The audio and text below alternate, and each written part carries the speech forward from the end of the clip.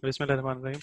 So today we are going to talk about the role of the orthodontist in the cleft lip and palate. This chapter and this coming half an hour lecture would be addressing the general dental practitioner and the undergraduate student, so that they would be able to understand the different age appropriate orthodontic treatment that have been provided to any cleft patient, at which age the appropriate sequence of treatment is provided to them. So in this lecture, we are going to study about the age appropriate orthodontic treatment for the cleft patient, so that as the cleft patient appear to a general dental practitioner, so general dental practitioner should be able to refer the patient to appropriate specialist or to appropriate cleft center for that particular age requirement. And secondly, the general dental practitioner should be able to brief and to give an outline of treatment, and he should be able to understand and know the different modalities of treatment that are provided to a cleft patient. So there is a teamwork, and a lot of specialists are involved in the management of the cleft patient. So I'm sure you guys are aware of there's so many specialists are involved, as I'm divided according to the age. So according to the age, we can divide the treatment before mixed dentition, and in the mixed dentition, starting from the 6 year early permanent dentition, and in the late teens. So before mixed dentition, we can have the treatment different modalities that have been provided. First of all, the initial management for the cleft patient is at the time of the birth. At the time of the birth, with the help of the latest ultrasound techniques available, we are quite aware of this, the fact that the this information is usually present at the time of the birth, that the newborn will be a cleft patient. So if you already know this information, that the coming baby would be cleft, so you can do a satisfactory preparation for the newborn. First of all, there is a lot of requirement of the psychological preparation of the parents and the family for understanding the fact that this is not a very lethal problem. But this sensitive information should be disclosed in such a manner that the parents and the family is not going to abort the child. But in the latest current practice, or the ethical practice, is that the sonologist or this ultrasound specialist do aware the problem of the cleft to the parents and the family, and they start the preparation of the family for the psychological preparation right from the 12 weeks of the pregnancy. So at the time of the birth, there would be no trauma, and we can easily develop the bonding of the mother with the parents. And a very important issue at the time of the birth is the feeding, because we need a special kind of the bottles and the feeding devices which are required at the time of the birth for easily. One is the squeezable bottles. These squeezable bottles are like which you can press over there. If you press this bottle, the milk will go down, and these are pressable bottle, as contradicted to the hard plastic bottles. The other one is the bottle having long nipples, and these nipples directly go into the pharynx, and you can squeeze the milk directly into the throat. And this is another example of the long nipples. So these are especially designed for the cleft patient. Moving on to the at the time of the birth, the parents and the family is also referred to the different cleft association, and this is also a part of the psychological preparation, and understanding the fact that this is not a very rare kind of disease. This is quite common, commonly found in the Caucasian. It is found out of 701 patient. We have the patient of the cleft patient. After the birth management, we go to the second round of the treatment, which is infant orthopedics. Many a times we have the situation like the premaxilla is too much anteriorly displaced, and the cleft segment are so much collapsed palatally or toward lingually, that the initial lip repair would not be possible without the close approximation of the displaced segment. So in the infant orthopedics, what we do, we bring the displaced segment of the premaxilla backward, and we just expand the collapsed maxillary segment which are originally in the lingual, which are originally lingually displaced, we just expand the segments, okay, and uh, and then we bring the premaxilla backward. We do these uh, uh, uh, with the help, we do this with the help of different plates. So these plates are called nasoalveolar molding. This is called nasoalveolar because they also mold the base of the ala and columella as well, because what you can see over there, there's this base of the columella and the ala support is quite distorted. So these appliances can be very helpful to provide a basic good morphological support to the very distorted nose, which is found in the cleft lip and palate patient. So the primary objective of the infant orthopedics is to bring the very displaced premaxilla backward and to expand the collapsed maxillary segments laterally. And the one of the primary objective of infant orthopedics is to develop a situation by the approximation of the displaced segment to get a proper and a very neat and clean plastic surgery by the plastic surgeon. Definitely, it's a common sense that if the segments are very much closely approximated, the result of the plastic surgery would be definitely very improved. So this is very helpful for the alar support, for the approximation of the collapse, for the approximation of the maxillary segments, which are normally anterior displaced, especially premaxilla. However, in the current practice sir of हम ये सारा कुछ एक ही device से achieve कर लेंगे? yes, this is the very reason which is called the nasoalveolar molding appliance. The same appliance is providing the support to the nose, nasoalveolar, and expanding. We just add up acrylic on this side. So this is because at this particular stage, what you have, because this is we do before the lip repair, and we do lip repair, right? We can do lip repair after 2 to 4 weeks and onward, up to 9 months, 10 months, 10 weeks. May we do the lip repair. So this nasoalveolar molding and the approximation of the segment are required before doing the lip repair. So we have to do it at the very early stage. How we expand and how we do it by the addition of the acrylic, and there's so many different there's so many designs of this appliance, and this is the domain and specialist of this is the specialty of orthodontist. The orthodontist is supposed to provide this kind of appliance and do the nasal velar molding. However, the current concept and the current latest consensus is these appliances are going obsolete in the current practice of orthodontics because of the results, because in some group of the patient this appliance was given, and in some group of the patients the other techniques for approximation of the display segment was used. So there was if we had compared those patients who had the nasal velar molding and those patients who had not received nasal velar molding, rather they have received some other kind of modalities for the approximation of the displaced segment, like lip adhesion and lip adhesions and two stage lip repair. Two-stage lip repair mean the segments are approximated by the lip repair, and once they have close to once they have come closer to each other quite enough, then the lip surgery is performed.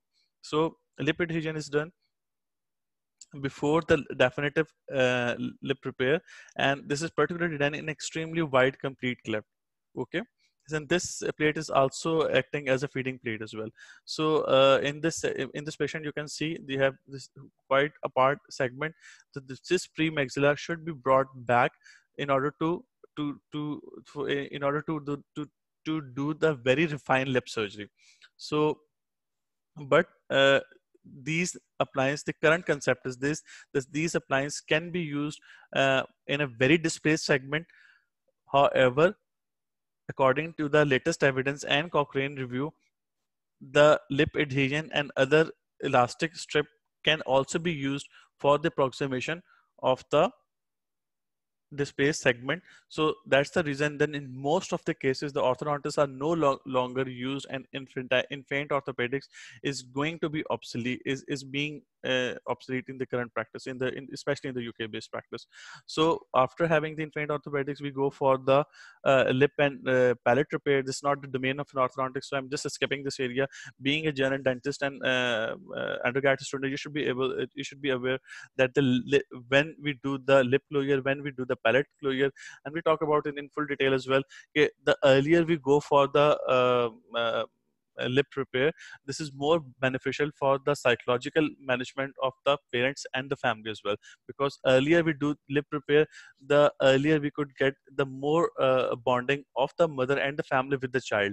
uh, in the same way, the earlier we go for the palatal closure, the earlier we can develop good feeding and good separation of the oral and nasal cavity, good uh, uh, development of this speech as well, because after 18 months the child starts speaking. So in the initial build-up of the confidence, the earlier we go, it's the more better. But the pros and cons, we go for the assessment of the pros and cons of the earlier or the late surgery. The earlier we do the surgery, the more would be the scarring, and the more would be the surgery would be more technically difficult. The lesser would be the age of the uh, cleft child. So and also you should be aware that the early grafting of the alveolar process is contraindicated. Early grafting means कि alveolar जो cleft है उसमें graft at the age of at the time of the palate repair is contraindicated because of its effect on the future growth. The earlier you do, the more aggressive that you do the surgery of the lip or the palate, the more would be the effect of the surgery by mean of the scarring on the future growth and development.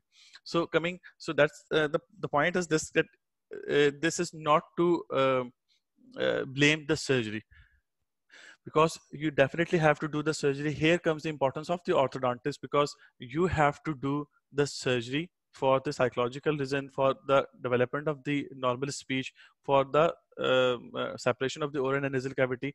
However, the side effect of the surgery by mean of the scarring, which is the crossbite, which is the anterior crossbite, which is the retrusion of the maxilla, being an orthodontist, we do provide and manage all kind of this problem. Because if we go and compare the untreated cleft patient and the treated cleft patient, we have the difference, because in the treated cleft patient we have crossbite, but in the untreated cleft patient we do not have the crossbite.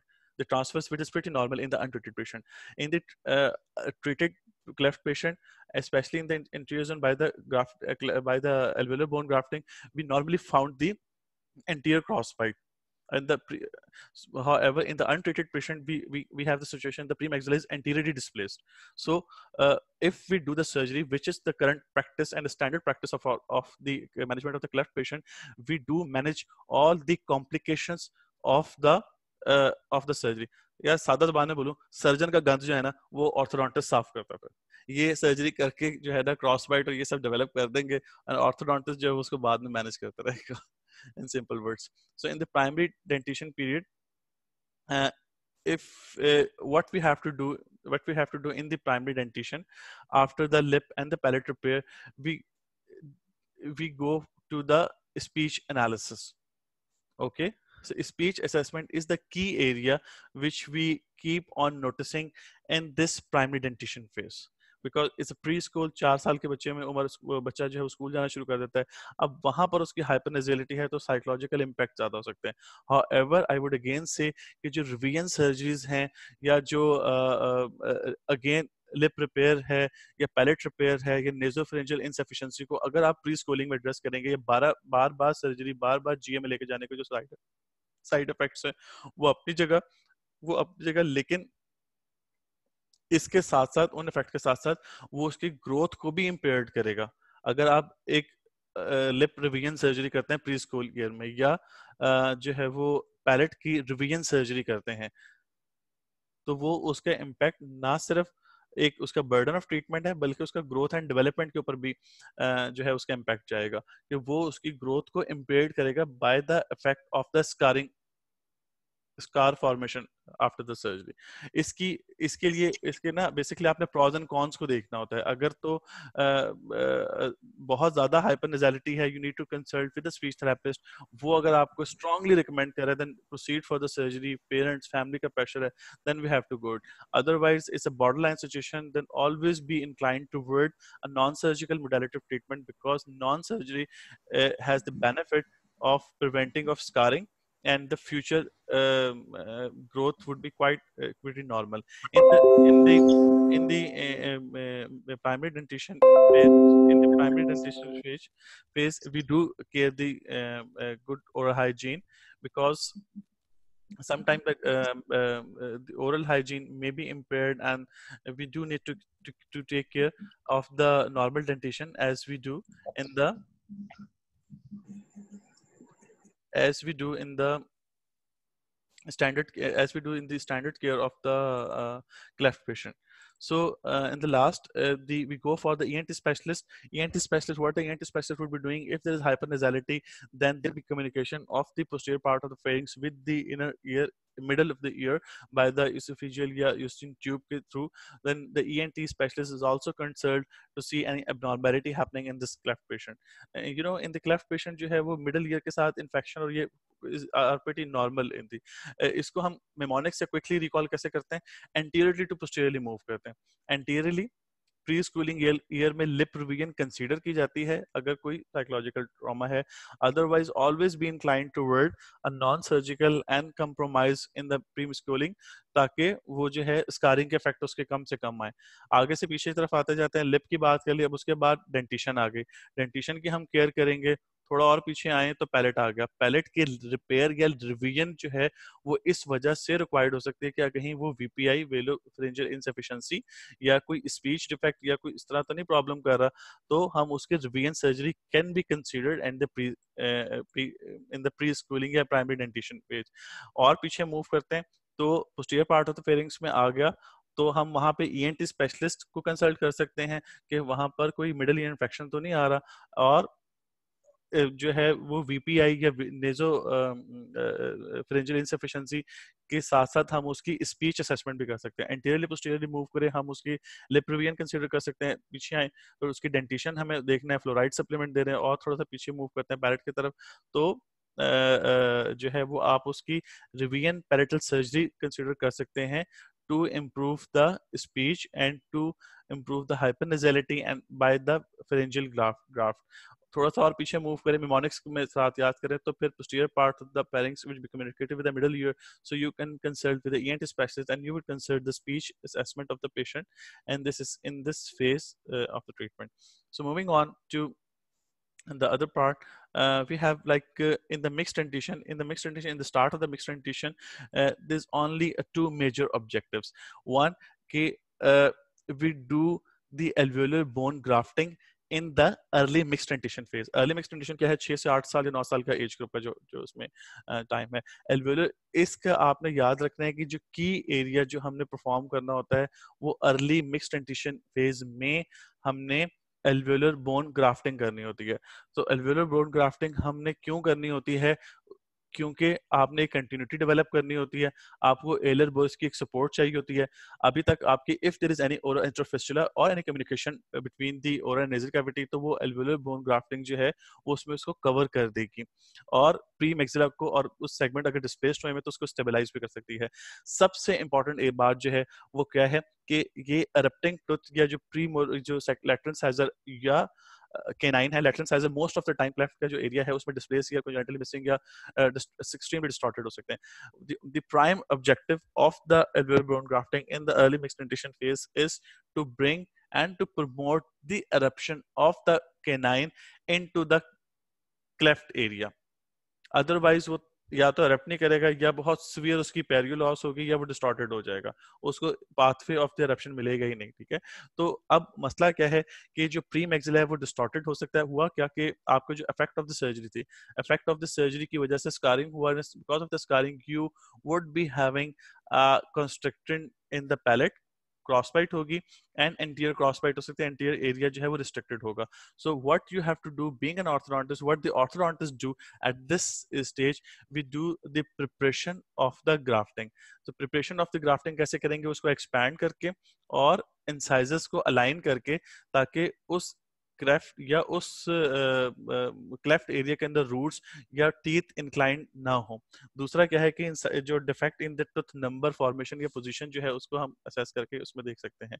इसको मैं थोड़ा सा draw करके दिखाता हूं. If there is the cleft area, so if the teeth are tipped into the cleft area, adjacent teeth have been tipped into the cleft area, so what the pre-surgical orthodontic do, they keep they move the tilted teeth away from the cleft area to open up the space for the cleft, so that the as maximum as possible, as great as possible, the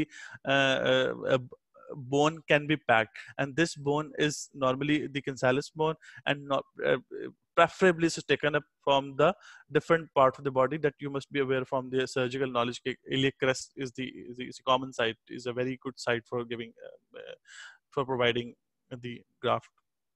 So in the if I summarize in the, just a minute, in the preparation, what we do the expansion. One, expand, because the alveolar the segment, the maxillary segment have been uh, because of the scarring, they would be collapsed. So what we do in this pre ABG, pre alveolar bone grafting preparation, expand the segment, so as much as possible bone can be packed in this area. Secondly, if the teeth have been like this condition and tilted into the cleft area, with the help of the orthodontics, we align and bring the tipped crown away from the cleft area and open up the space for the incision and for the management, for providing the graft. So this is the main objective of the pre-ABG, alignment of the incisors and expansion of the posterior segment before the alveolar bone graft. ठीक है. अब इसमें ये नहीं भूलना कि हम normally हम हमेशा हम बात करते थे जी किनाइन को रप्ट कराना है, किनाइन को रप्ट कराना है. Please do please pay some attention to the lateral incisor as well. If the lateral incisor is present and lateral incisor is going to erupt, we do the alveolar bone graft just before the eruption of the lateral incisor if present, and if it's not present, then before the eruption of the canine, because when the canine would be erupting through the graft, it will be osteogenic. This is called orthodontic osteogenesis. Orthodontic osteogenesis कैसे कि orthodontically कुछ जो है वो tooth eruption के साथ साथ जो है वो बोन लेके आ रहा है, और वो नॉर्मली erupट करेगा और साथ साथ जो है वो बोन लेके आता जाएगा. ठीक है. सो अगर हम इसके ग्राफ्ट के जो है वो बेनिफिट्स की हम बात करें, तो we can recall and have the mnemonics like chief of army staff, and C for continuity of the arch. This is the mnemonics why we do the alveolar bone grafting. We do the alveolar bone grafting for the continuation of the arch, क्योंकि इस जगह पे हम bone graft कर रहे हैं, तो this will develop the continuity of the arch. So C for continuity of the arch, O for oroentral fistula को जो है वो खत्म करेगा. If there is any communication between the oral and nasal cavity, this with the help of the surgery at the time of the grafting, this communication between the oral and nasal cavity can be diminished and can be removed. Coming to the alar bone support, when we do the grafting, this will definitely be providing support to the nose, and the alar base can be supported with the help of the alveolar bone grafting. As for stability, this will provide a stable and a position of the premaxilla and keep it at this stage. And the other very important point, the eruption of the adjacent canine or lateral incisor into the graft area. These are the main objectives for the alveolar bone grafting. So coming back to the next stage, the next stage is the early permanent dentition. In this permanent dentition, or the late mixed dentition, like in the age of the 11, 12, 13 years, as per the effect of the, in this particular age, we had done the grafting in the early mixed dentition, and at this stage we expect that the lateral incisor, or if present, and the canine might have been erupted into the cleft area. ठीक है, early permanent dentition में हम ये expect कर रहे होंगे कि quinine जो है वो ग्राफ्ट से एरप्ट करके बाहर आ चुका हुआ है। अब इस स्टेज में क्या प्रॉब्लम होगी, क्योंकि जैसे हमने सर्जरी बहुत पहले की हुई है, ग्राफ्ट अब 2-3 सर्जरीज हो चुकी हैं, रिकॉल करें। सबसे पहली सर्जरी जो डेफिनेट सर्जरी थी, जो होनी ही होनी है क्लेफ्ट में, वो सबसे पहले lip repair as per profit 2 to 4 weeks में या अप टू 10 वीक्स तक भी जा सकते हैं। दूसरी सर्जरी थी पैलेट रिपेयर की, जो 18 to 24 मंथ्स या आपकी जो बुक लिखी है उसमें 12 से 18 12 to 18 मंथ्स में आपने पैलेट की रिपेयर करानी है। तीसरी डेफिनेटिव सर्जरी थी वो अर्ली मिक्स कंडीशन में, जो कि थी alveolar bone grafting. Alveolar bone grafting से पहले आपने क्या किया था, इंसाइजर्स को अलाइन किया था और बकल सेगमेंट को एक्सपैंड किया था। अच्छा, इसमें जो है वो सम टाइम अगर बहुत ज्यादा मैक्सिलरी रिस्ट्रिक्शन है because of the scarring of the anterior part of the face, maxillary restriction को 8 या 9 साल की एज में आप किसी तरीके से ठीक कर सकते हैं। Definitely we do it with the help of the face mask. So face mask, we are you all aware of the face mask. So if there is maxillary deficiency, you do it with the assessment of the facial, and you can have help from the spellometric analysis. If the maxilla is deficient because of the scarring from the cleft, we can use the face mask as well. If the maxilla is retrosive relative to the rest of the face. What we have, we could have a situation, we could have crossbite because of the effect of the scarring. So the posterior crossbite would be present. Anteriorly, because of the cleft and the very scar and very tightened anterior lip, we would be having like the anterior crossbite, or the upper incisors would not be in a proper position, and this is very difficult to procline this incisor. Difficult because if we do procline, because of the very increased tonicity and labial pressure by the lips, they will go definitely into the relapse. So we could have situation in the early permanent dentition, we could have a crossbite, anterior crossbite, posterior crossbite, and the malalignment of the incisor and the other teeth as well, and other dental problems like supernumerary, missing tooth, or malposition, malruption. So many problems you could have in the early permanent dentition. One of the very sir जो lip tonicity आपने बताई है वो sir surgeries की वजह से होगी, yes, उनका प्रेशर जो इंक्रीज हो गया होगा? Google any patient, you Google it out from the internet, you will see the very a limited amount of the scar formation, and this scar formation is the reason for increased pressure from the labial aspect. Okay, in the early permanent dentition, you have to make a few very important decisions. For example, you have to make decision regarding orthodontic camouflage versus orthognathic surgery, and at this stage, why you do this serious decision at this stage, because in both the situations you have to do the orthodontic in completely in opposite direction.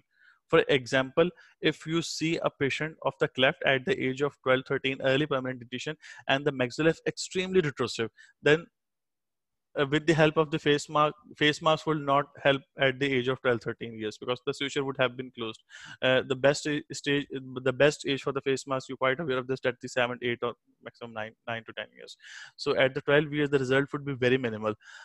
Secondly, uh, uh, if you want to secondly, with the growth, you would be expecting, if you find and you have the patient with a very retrosive maxillary nasomaxillary segment at the 12 to 13 years, then in the future you definitely would not be expecting the correction of the skeletal basis by the growth. With the growth, this problem would be magnified, not is and definitely not going to be corrected. Okay, so if you have to do the surgical orthognathic surgery, then your treatment strategy would be quite different. And if you go for the camouflage, for example, you have like a pretty normal nasomaxillary complex, pretty normal soft tissue, and you feel like this patient is not having a severe skeletal disharmony, then you can do the camouflage treatment. So at this stage, as you're quite aware of this, the canine would have been erupted into the grafted into the graft area. So you make the serious decision of space closure or space opening for any missing tooth in the aesthetic zone. Aesthetic zone is from maxillary canine to canine. यहाँ पर अगर आपको पता है बहुत सारे areas में canine जो है वो मिस होता है, लैटेरल इंसाइजर जो है वो मिस होता है। तो अगर लैटेरल इंसाइजर मिस है तो उसकी दो ही ऑप्शन सबसे बेहतर हो सकते हैं, या इम्प्लांट लगाएंगे। इम्प्लांट कहाँ लगाएंगे? ग्राफ्ट के अंदर। ग्राफ्ट में इम्प्लांट लगाना है वो तो आप 17-18 साल की एज में लगाना है। और ग्राफ्टेड एरिया में इम्प्लांट की जो है वो क्योंकि अब देखना पड़ेगा कि वहां पर बोन ग्राफ्ट कितना अच्छा टेकअप हो चुका हुआ है। अगर तो बहुत अच्छा हुआ है तो आप definitely implant is the best option. Otherwise, space closure या space opening of any missing teeth in the anterior static zone is to be considered in the early early permanent dentition. If you're going to open up this space, then you can do the opening of the space other than the cleft area. I'm going to show this case. So um, this is quite difficult topic. Just keep it simple and just say this, that you have to plan the closure of the space in the static zone, or you have to plan the space opening for the missing tooth and the placement of the bridge denture or implant. And these and the variable that you see for planning the space closure and the space opening are the retrusion of the upper lip, the extent of the scar tissue. If you are having a very scarry tissue, then obviously you cannot go a lot of proclination of the